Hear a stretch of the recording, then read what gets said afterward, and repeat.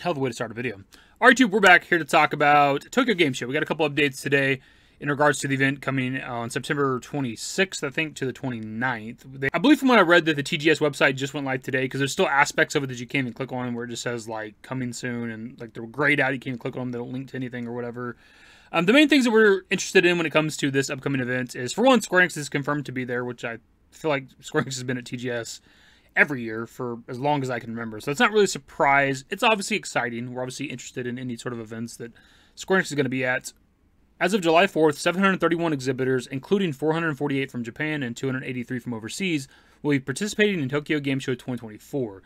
The event will be held on the largest ever scale and will host a total of 3,190 exhibition booths, exceeding last year's record in Tokyo Game Show history. The official website will reveal the list of exhibitors, ticket information, programs hosted by organizers, and more. I think because it's so early, we still don't really know the schedule yet. Like, we don't know exactly when and what day Square Enix is going to be there. Maybe they're going to be there all the days. I don't know exactly. They're there in multiple capacities, though. They are there in the merchandise and sell area. They're there in the family game area, and then also the general exhibition area.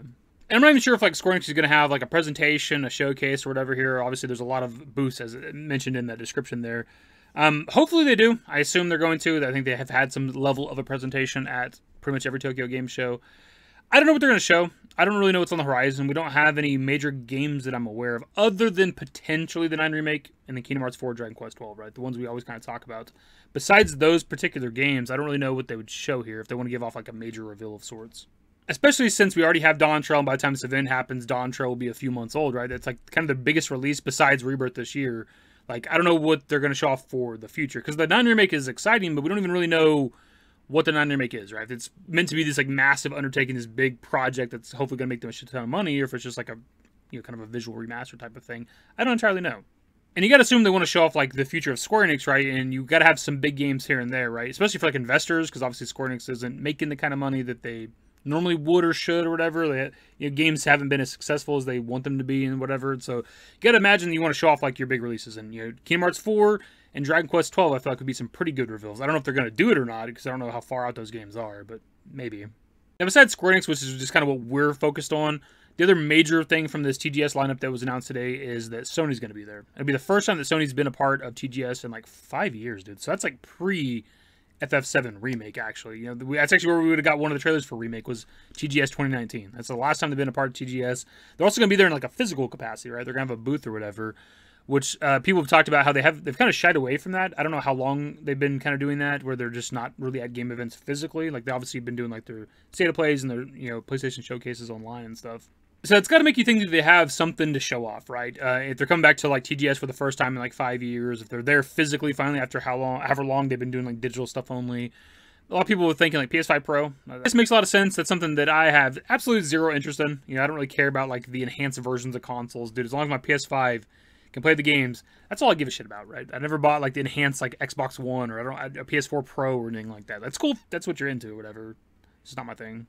And not so long ago, with, you know, Sony being at this event and also Square Enix being at the event, that would be potential for like 2 different opportunities for them to like reveal shit, I guess, in regards to Square Enix. But we know now that, you know, Square Enix is wanting to move away from exclusivity. That doesn't mean that they can't have things shown on their behalf because of PlayStation or because of Sony. That could still happen, of course, and games could still maybe be timed exclusives. I don't know entirely. But, you know, before, obviously, them announcing they want to go multi-platform, it would have been a little more exciting whenever we see, like, PlayStation and, you know, Square Enix at events. Now, in terms of, like, PlayStation exclusives and stuff like that are on the horizon, I don't really keep up with that shit. I don't really care that much about that stuff. But I know every time there's, like, a PlayStation event, people talk about the same shit. You know, they want Ghost of Tsushima 2, and they want, like, Bloodborne PC. I see that all the goddamn time. Or at the very least, like, Bloodborne, you know, remaster or remake for PS5 or whatever. Something along those lines. They want something for Bloodborne, which I totally understand. It's a game that I love, and in general, I love the FromSoft games. I just fucking suck at them. I've tried them over the years. You know, I've put a little bit of time into Dark Souls 2, because it was like a free game on 360 at one point years ago. And then I have Bloodborne, and I've played through it a little bit. I beat the first like couple of bosses or so, but I'm just not very good at those kinds of games. I actually recently reinstalled Bloodborne because I want to give it another shot. It's a genre of game that I want to be good at, that I don't know if I have it in me to be good at them. I do think I have, like, the skill to be decent at those kinds of games, but I just get so fucking frustrated in my older age these days, where, like, if I can't beat a boss in, like, a couple of tries, I'm just like, I don't want to fucking play this shit. I don't want to... I'm not the kind of person that wants to spend necessarily, like, hours if it comes to that to beat a particular boss. I'm just like, I'd rather be playing a different game. Besides that shit, there's the exclusives that I'm at least aware of, like Death Stranding 2 and the Silent Hill games, which I guess I don't know if all the Silent Hill games are going to be PlayStation exclusive or not. But we already got like the SH2 release date, but I guess there could be like another trailer there, or maybe the game's playable at Tokyo Game Show. I don't know. And then I don't know if you had any updates on the other Silent Hill games, like Silent Hill F, which that's a franchise I'm looking forward to, that I'm interested in. SH2 remake's looking kind of good. I'm really curious about the Silent Hill F or whatever it was, and I don't remember what the other games are, but you know, I'm still interested in that franchise. Maybe Konami's not the most trustworthy. You know, a lot of the Silent Hill games more of them are bad than the ones that are good. We'll say that. Plus, as a Yu-Gi-Oh player for a lot of my life, I've been fucked by Konami more than I can count. There's also the Wolverine game coming from Insomniac that I'm a little interested in. There was some like leaked gameplay a little while back that I think was like alpha footage, so it looked kind of janky. But I'm sure the finalized game will be great. And I do love the character of Wolverine, and those games are fun to play, the Spider-Man games, so that's something I'm a little interested in as well, I guess.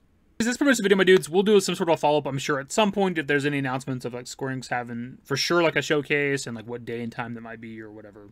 I just hope that if they do have a presentation, they show off something cool, whether that's the 9 remake, which is like the main focus for me, or Kingdom Hearts 4, or Dragon Quest 12, right? You gotta have some sort of major reveal to get like fans excited, but also get investors excited, right? Because obviously 16 didn't do as good as they wanted it to, and like, you know, Rebirth obviously isn't doing like crazy numbers. It's not necessarily underperforming, but just not doing like crazy numbers. So they gotta have like some other major reveals too, right? You gotta think. Actually, speaking of those games, I guess we do have the PC versions of them potentially being announced at TGS, if not sooner. Because like at this point, 16 is already more than a year old, and by the time TGS happens, it'll be a year and a couple months. And FF7 Rebirth, I think the announced exclusivity period was only till like May 29th. So I guess technically at any point, if they wanted to, they could announce the PC version of FF7 Rebirth. And that could be a TGS, if not sooner. But of course, pass off to you guys with Tokyo Game Show coming up in a couple months. What are you wanting to see? What are you hoping to see? What are you expecting? So on and so forth. Anyways, that's the video. Subscribe to the channel if you guys are new. Search in the description below. Follow me to _YT. That's it. Bye. Used to care what people thought, but now I care more, and nobody out here's got it figured out. So therefore, I've lost all hope of a happy ending, depending on whether or not it's worth it. So insecure, no one's perfect. We spend it with no shame. We blow that like Coltrane. We in here like Logain, or leave it like Cobain.